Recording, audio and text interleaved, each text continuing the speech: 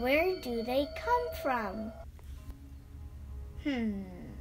That's right, in Egypt. So where in Egypt? Let's find a mummy. Are you ready? Wow, what is this? This is a sphinx. What is a sphinx? A sphinx is a mythical creature with the body of a lion and the head of a human. This sphinx protected pyramids. What is a pyramid? A pyramid is a tomb for the pharaoh, the Egyptian king. It is humongous. Let's go inside. Wow, there's a room inside. What is that gold thing? It looks so beautiful. This is called a sarcophagus. A mummy was laid down inside this beautiful coffin.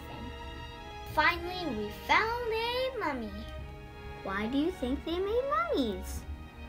5,000 years ago, Egypt was a very advanced civilization near the Nile River. This highly sophisticated kingdom was ruled by the pharaoh, who had so much power.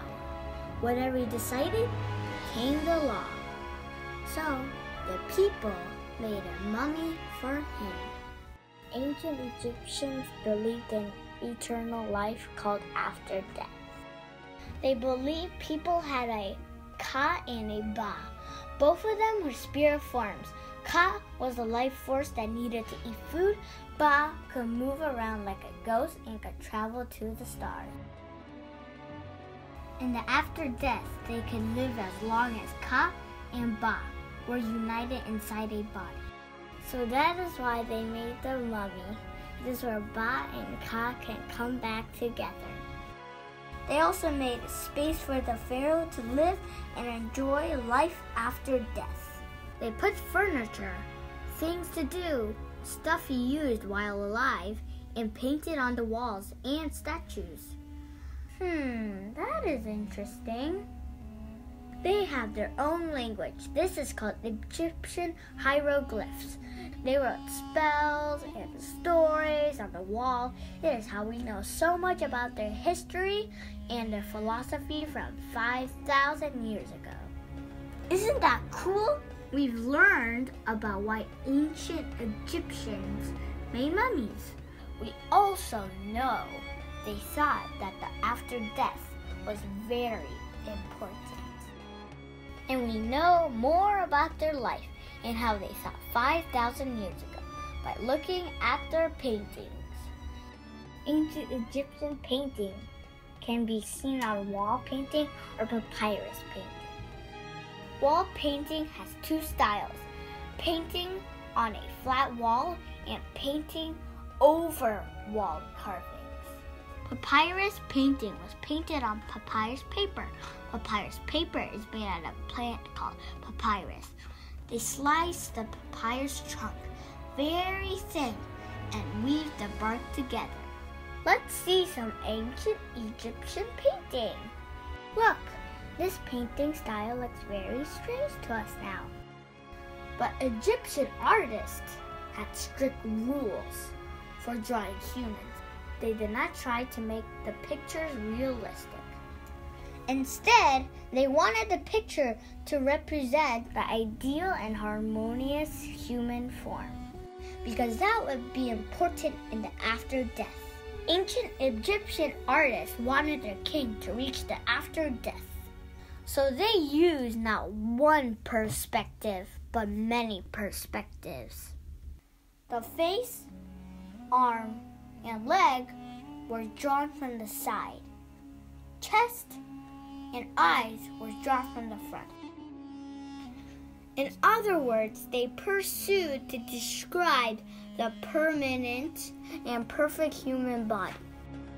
Another interesting fact is the more important a person, the bigger the drawing. We can measure the importance. Isn't that fun? What do you think about ancient Egyptians?